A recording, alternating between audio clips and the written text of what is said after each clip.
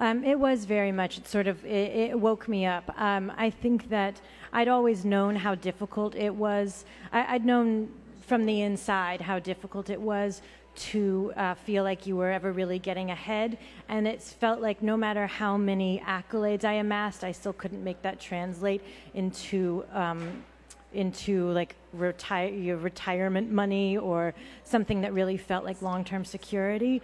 And so the discrepancy in all the money in the world was so huge that it really illustrated a larger point, not just for myself, obviously, but as I've said before, if it was this difficult for me, a white woman in a privileged industry, how difficult is it for women of color across all industries?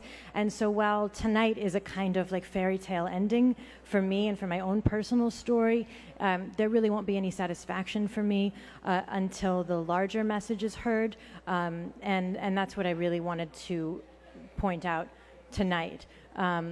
When you look at the numbers, 52% is for 52% on the dollar is what a Hispanic woman will make compared to a white male. 62%. The numbers rise incrementally as you go on. The numbers aren't out yet for Native women, but they expect them to be worse than for Hispanic women.